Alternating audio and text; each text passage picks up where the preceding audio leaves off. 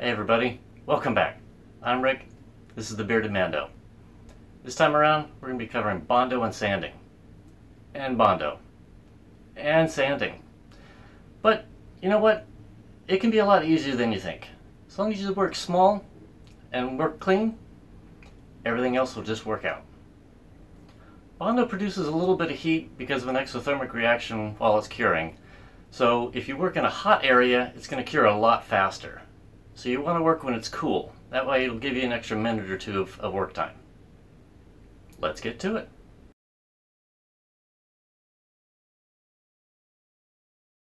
Alright, before we start, I've got a little Bondo formula for you. B plus T equals S minus T to the power of B. What does that mean? That means that the amount of Bondo that you use plus the amount of time that you take to clean up said Bondo equals sanding minus the time that you spent cleaning up the Bondo to the power of the Bondo. I know it's a little bit complicated, but basically, if you keep your Bondo nice and clean on the edges and cleaned up in general, and you use less Bondo, you will have much less sanding to do in the future. So remember, you want to mix up about a golf ball size of Bondo to about a pea size amount of hardener.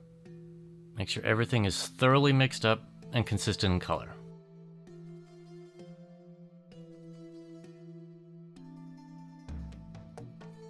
Then apply it to your areas and use a pallet knife, or in my case a playing card, and scrape off the excess Bondo.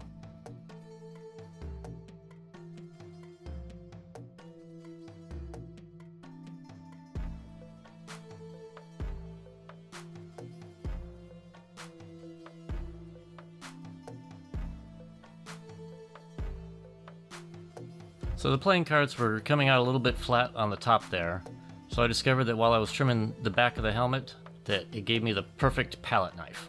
So I used that while filling in the holes on the top. It gave me just the right amount of curve to duplicate the curve of the helmet.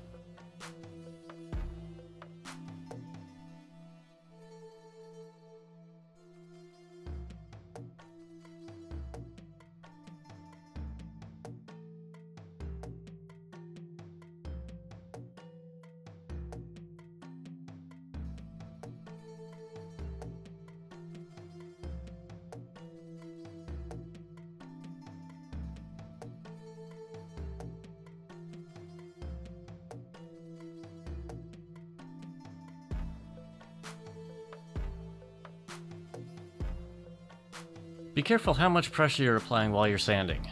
If you apply too much pressure, you're going to wind up taking off the material of the helmet and not so much the material of the Bondo. So if you're going to apply a lot of pressure, make sure that you're just applying it to the Bondo. That way you don't sand any little dents into your helmet.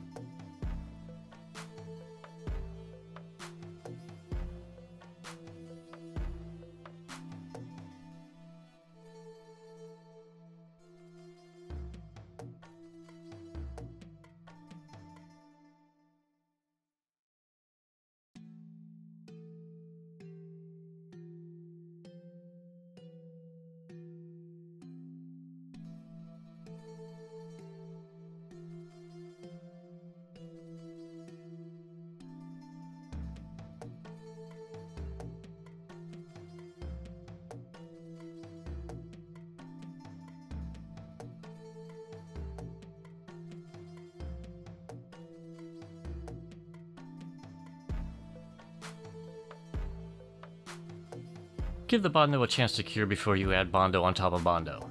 If not, there's a chance that the top Bondo might shear off or crack if you impact the helmet in any way.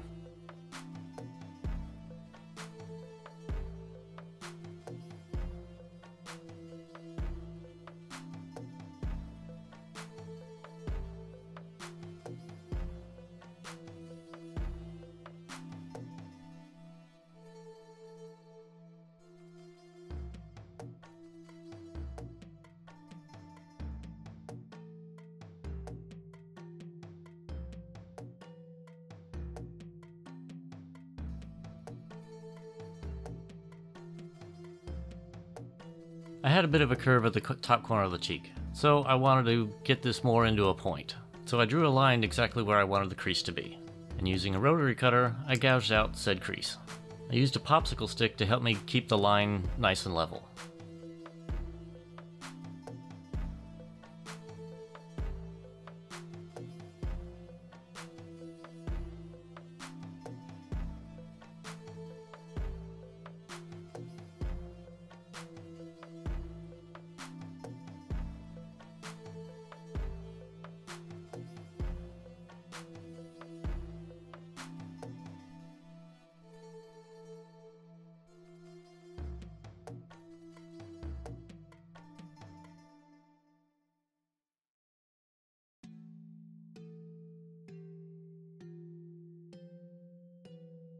And I filled it in with Bondo and scraped it down.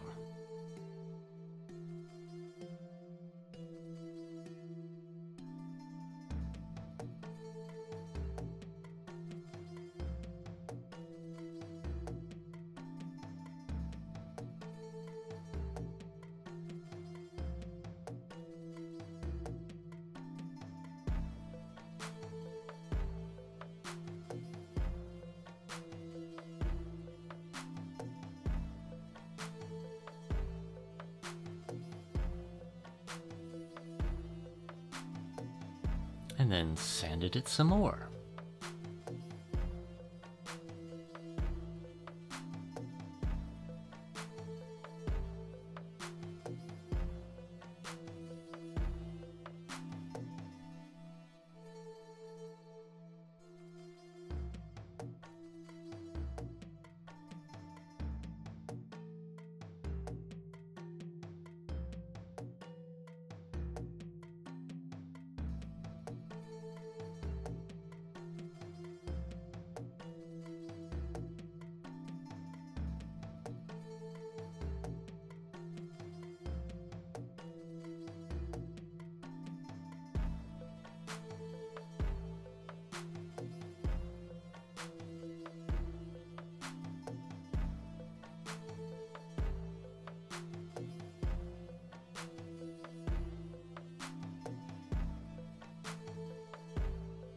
So the top rim of the helmet was a little irregular due to my cutting.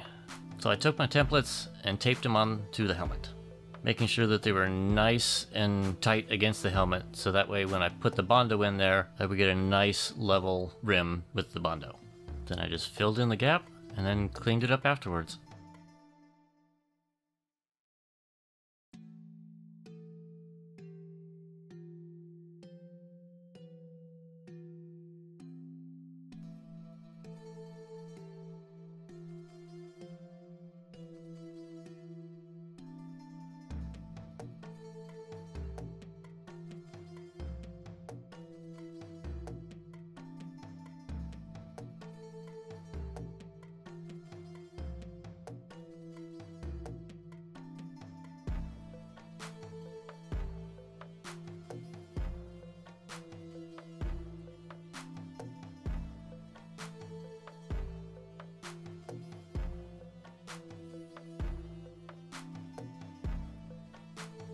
Waited a day and then peeled off the templates, and then sanded everything smooth.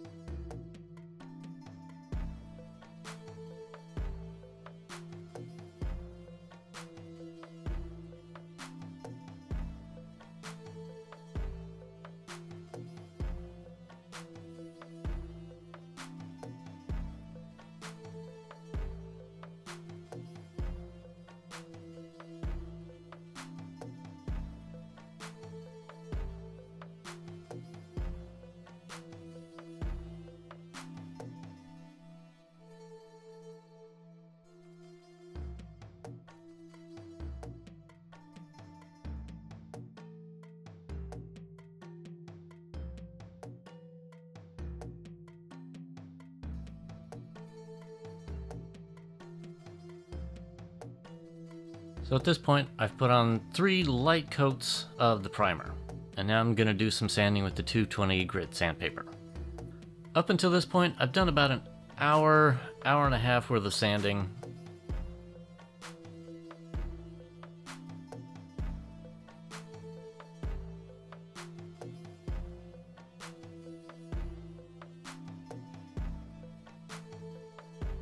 You want to use a very light touch while you're doing the sanding on the primer here. If you go too fast, then you're just going to ruin what you've done.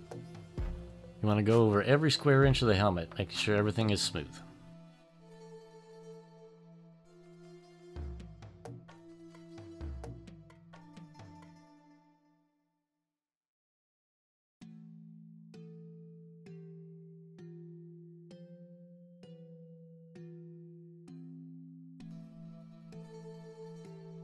So after that sanding, we want to clean the helmet off, let it dry, and then apply another coat of primer.